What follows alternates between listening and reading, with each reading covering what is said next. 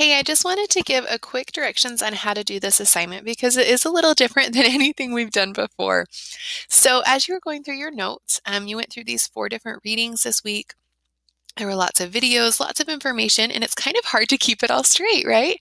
So I want you to be able to use this as you're going through it. I want you to be keeping notes, right?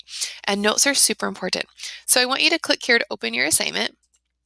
And it's going to look like this. So this week we're learning about Monopoly. So we're going to look at a Monopoly board just to make life a little bit more exciting, right?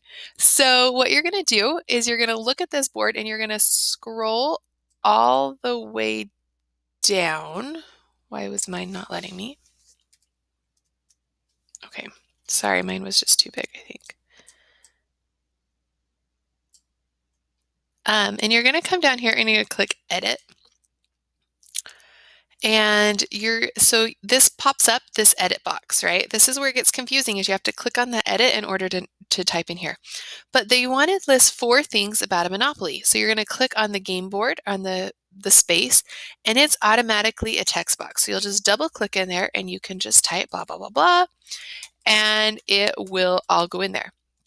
Okay, so when you've done your 4 things about Monopoly, 4 things about Carnegie, 4 things about Morgan, and 4 things about Rockefeller, then you just click Save and Close.